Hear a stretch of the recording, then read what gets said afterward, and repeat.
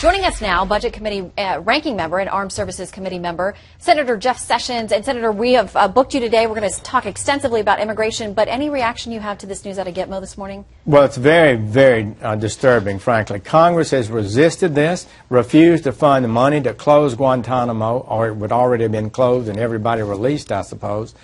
So this is one of the things that got Secretary Hagel terminated. He refused for 6 months to certify, apparently, these very individuals. He finally did, but it had angered the political crowd in the White House, no doubt. All right. Well, we're going to continue to track this because we're now, I think, in the region of about 135 or so, less than 140 there, and many questioning whether the president's plan is to simply release them until Guantanamo Bay no longer has anybody living there. That's one way to close it. We want to talk to you, though, much more about immigration. This is something that you have been sounding the alarm on for years now on Capitol Hill.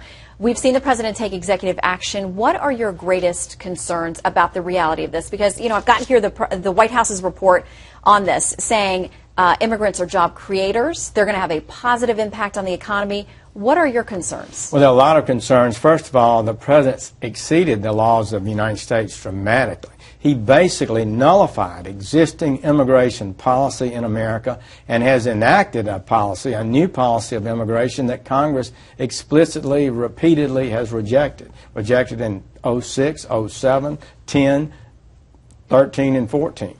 So this is a rejected policy that he's carrying out, and it's illegal, unconstitutional, as he himself admitted on a number of occasions. So that's a big challenge. And secondly, we don't have enough jobs for working Americans. We've got the lowest percentage of Americans in the working ages actually working today, Shannon, since 1970s, before women fully came into the workplace. So we have a difficult problem, especially for lower skilled workers. We need them working, not on welfare, not unemployed, not working just a few hours a week, but we need their wages up, which are down $3,000 per family since 2007.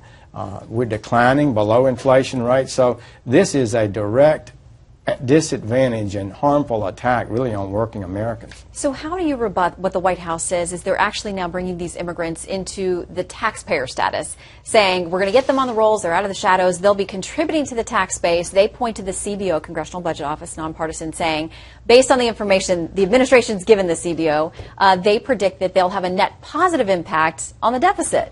Well, some of the people will pay taxes, but a huge percentage of them will be in that income level, the earned income tax level, or who have children, the child tax credit, which are basically checks from the federal government. So their incomes will be so low, they'll pay no income tax, as many millions of Americans do today, but they will get a check from the government for earned income tax credit or child tax credit. So it's going to cost money, really, in the long run. And people are... To be clear, you're saying that the federal government would be paying out tax dollars to people who are here illegally? Absolutely. Under this plan, the White House just said a few days ago that if you pay into Social Security, you pay into Medicare, you get the benefits of the tax system. So they will not really be paying income tax because their level is below the income tax level, but they will be eligible for tax credits, which are basically checks from the federal government. So I think that's a huge factor. And also remember that if you come into the country late and you work a number of years and you qualify for Medicare or Social Security, you benefit from those the rest of your life. And most people that paying into Social Security take out far more than they pay in, particularly lower income people. So it might pop up and show in the short term an increase in Social Security income. Nobody's talking about the draw that they will put on to the Social Security program in the years to come. And the solvency of those entitlement programs is questionable at best, even under the current status quo. Did I say that? That's exactly correct. We are desperately trying to figure out a way to save Social Security, save Medicare over the long term. This will make the long-term problem of fixing Medicare and Social Security much, much harder. All right, I want to talk to you about what's happening in the House. There are a lot of moving parts. There's a lot going on there. There's a funding bill that could be introduced as early as tomorrow.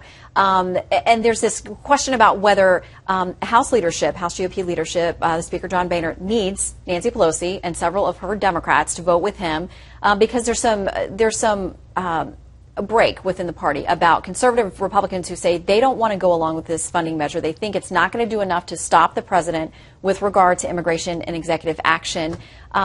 Is anyone, including House members, the public, is anybody going to have time to look at that bill, know what's in it, be able to address the concerns before it's up for a vote? There's no way this huge bill can be addressed effectively. It's going to be thousands of pages passed maybe Monday night in the House. What we do know is that it will allow the president to move money around and fund his executive amnesty program. We just discovered last week that they are renting a building across the river here in Bristol City, hiring 1,000 people to process these identifications of illegal people. They'll be given a photo ID, a Social Security number, allowed to participate in Social Security and Medicare, and be able to work anywhere in America, taking any job in America. And we don't have enough jobs today. So this will be 5 million people. So I was hoping and still hope that the House will put real language in that bill that controls that. And some say it can't be done, but it was done on Guantanamo. For years now, we have refused to fund and provide the president money to close Guantanamo because it would result in the release of dangerous terrorists. Or of bringing them back here. Or bringing them back here. Mm-hmm. And so Congress has done that, and they can do it on this, and I hope it will. Look, the American people care about this. Recent polling data showed it was the #1 issue in this recent Louisiana Senate seat, 44%, compared to Obamacare in the 30s. So this is a big issue. The American people will be heard sooner or later. It's not going away, and we're going to continue to fight for it. Well, as I'm sure you will be tomorrow, we'll be tracking this House bill minute by minute and trying to learn all we can about it before it goes to a vote. Senator, always good to see you. Thank you very much for your time today. Thank you, Shannon.